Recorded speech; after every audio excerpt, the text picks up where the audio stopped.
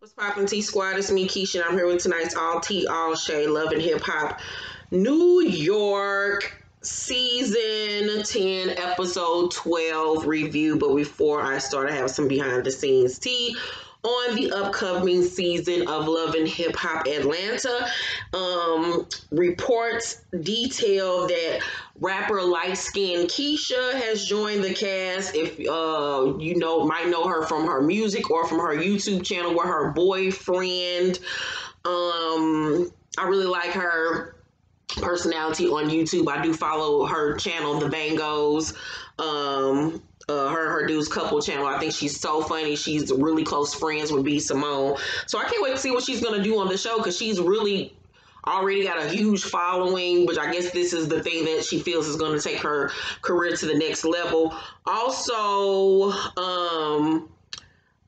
Kiyomi from Growing Up Hip Hop Atlanta, Bow Wow's ex-girlfriend, the one that he physically assaulted, or she physically assaulted him. They both was fighting each other, whatever the case may be. She's joining the cast as well.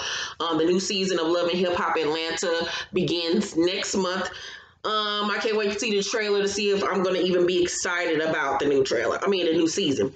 So on tonight's episode of Love and Hip Hop, New York, for a minute I even thought about not doing a review, because tonight to me was like a filler episode. It really wasn't a lot going on. So I'm just going to skim through the things I feel like are worth talking about, because a lot of this shit was just stuff that was reiterated and has been reiterated over and over and over again. First thing I want to talk about is, where's Janaske, whatever her name is. We ain't seen her since episode 3. They done phased Lil Mama the hell out. Like, she must have had no storyline, because I forgot all about her. Like, you ain't seen her in the background. She ain't been invited to none of the parties. Where is she at? Do I need to make a shirt?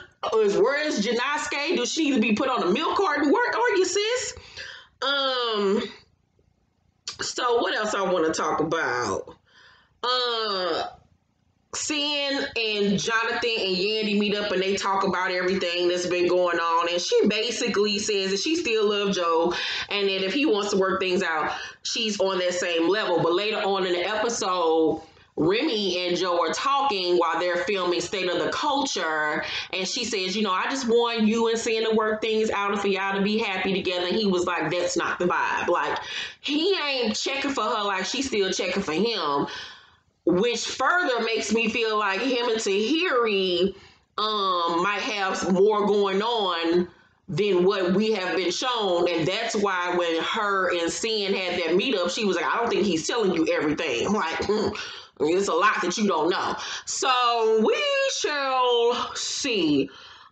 Basically on tonight's episode 2, Eric and Safari are preparing for the baby. His new album was about to drop at the time, and she was concerned because she was 9 months pregnant. She was about to have the baby, and they had to pack up their New Jersey home so they can move back to Atlanta so she can have the baby in Atlanta. I think I don't know why I was gonna say Dr. Heavenly, not Heavenly Child. What's her name? Simone. What? I can't think of the goddamn woman name, but y'all know who I'm talking about from Married to Medicine. I can't remember if she's her doctor or what. Maybe I'm wrong. A whole bunch of y'all ain't got to tell me the name in the comment section. It ain't that deep, child. But his new album is coming out, and he's preparing for his album release party. She is partied out. They had the wedding, the baby shower, bridal shower. She is just over it at this point. She wants him to focus on being a father and a husband. They go to an event of his, and it's a whole bunch of people out in Brooklyn, and he gets up on his billboard. All of this that we saw in tonight's episode actually was just filmed like literally no more than 3 weeks ago. So I'm loving the fact that this season they're on Love and Hip Hop New York and Miami, that they've been doing stuff that literally just happened in real life time, either a few weeks ago or whatever. Like, because normally everything was filmed 6 months prior to what we will be seeing right now. So I'm loving that they trying to keep it as close to what's happening in the cast member lives right now. So Pressure is still working on the money to pay back Jada. He meets up with Jen at the arcade. I don't know why they met up at the arcade to talk. I don't know if their kids was there. He tell her that he miss her. He miss, sleeping with her, that he's been working with Olivia. He says he took out a loan and put down a payment on the house that she wanted. How are you taking out loans, sir, and putting down money on said houses and you owe somebody $40,000? Like, how does that make sense? You just putting yourself in more and more and more and more debt. So he tells Jen that he worked out a deal with Jada. She doesn't like that he met with her by himself and that she wants all of them to sit down. Of course, he ain't with that because he knows if they both sit down at the same time, all his bullshit is going to come out about how he loves Jada and the extent of their relationship. He ain't trying to let Jen find out all his business. So he was like, I'll think about that. I don't know about that. And the fact that he even said, I'll think about that, that should have told you that nigga was up to no good. But as soon as she heard down payment on the house, that's all her bird ass was worried about. So when she was like, well, you can think about all you want to, continue to stay over there with your grandmama, this nigga conjures up some old fake ass tears. Of course, her dumb ass fall for it to wipe his tears away, and he tell her he's sorry, and she kisses him. I'm like, this nigga is a master manipulator, girl. Don't be fooled by niggas when they start crying. Niggas cry, fake cry too. Don't get it even twisted. So, what else? Fresher goes then to see Jada alone. And she asks what her payment is. And it's obvious they still got chemistry there between them, and it's still like a sexual thing there between them. I don't know if they're having sex still, but you can tell that they still got chemistry. So he says now that he's taking out a loan, that she gonna have to wait on her money. But he don't tell her that. That's what he said in his confessional. He asks her, can he pay her $2,500 a month? And she says if he doesn't pay her on time, she gets to add $500 penalty to each late payment. He vows to put it in writing. She wants some money now. She like, you got a new outfit on. She get to grabbing on him and stuff. Like, give me some money. He like, hold up. You can tell low key that he liked it, but now that he trying to work shit out with Jen, he can't have her doing all that. So he says that he'll give her first payment at the first of the month. Nah, bro, you should have stood up on that. Nah, we need to go to the ATM right now. I'm not waiting a whole nother month for you to pay me, and you already late as it is. So she videos him saying that he's going to pay her. And I was like, that video ain't going to mean nothing. You still going to be waiting. So they move into their new house. It's a really big house, but it does need a lot of renovations on the inside. But nonetheless, it's a really nice house. And I'm like, how are y'all about to pay for this house? So he promised Jen that he is done lying and cheating, but he's still lying. So Jen telling him that she wants marble countertops and she wants swing set and stuff for the kids, and he looking at her like, girl, do you know we barely got this goddamn house? He tell her she moving too fast, and then he tells her that he met up with Jada, and of course she get mad, and she like, why you meet up with her behind my back? And he says, I didn't want to do her like that, and of course that pissed her off. It's obvious that his feelings for Jada are very much real, and he really does have real feelings for her because he handles her in a delicate way. Jen say, who the fuck is she? And she gets doing all that ghetto shit that she love to do, all that loud talking and cussing, and I'm gonna go to jail, and I'm gonna kill a bitch. And I'm like, girl, you don't go sit somewhere down and go take a nap. So Fresher say, we settled on the money, and Jen said, if she want $1, she taking us to court. And he ain't trying to do that because, court situations gonna make it worse.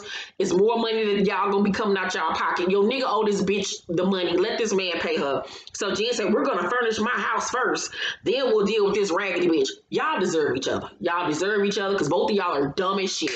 Dumb as fuck. The fact that you even taking this nigga back says a lot about you, bitch. You don't give a fuck that your boyfriend, the father of your children, is a scammer out here scamming bitches for money so he can provide a lifestyle for y'all. He can't even do it on, his talent or whatever. Like, this nigga out here scamming bitches for money. Like, y'all both look crazy.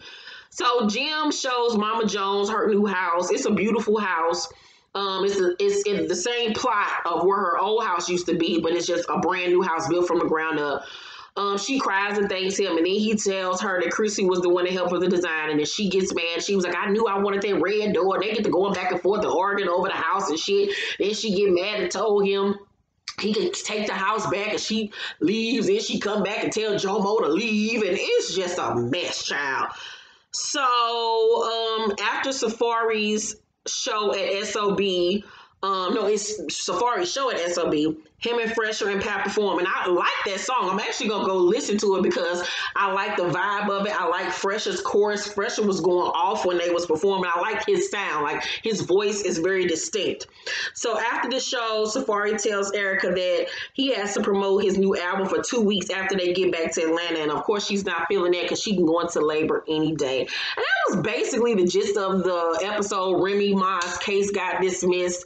And other than that, it really wasn't nothing to this episode. It was a filler episode at best. Hopefully next week's episode will be better. Overall, I give tonight's episode a C-. It was cool. It kept me entertained enough that I didn't fall asleep.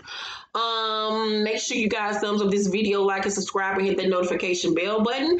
And tomorrow I'm having a live reading on chapter 2 of my up and coming book on Gray and Cam. It's their final novel, so we'll be doing a live reading of chapter 2 as a thank you for you guys being patient for the book to come out. It's nowhere near finished, but I'll be doing a live reading of chapter 2. Chapter 1 live reading is up right now, so you can go listen to that if you want to. If you guys have never heard of my work or listened or about any of my books, go and check out the chapter 1 live reading of Cam and Gray's final novel. I'll link it down below in the description box if you want to listen to it, so you can get excited about it and go and read the series before the last book drops. Love you guys. Talk to you later. Bye.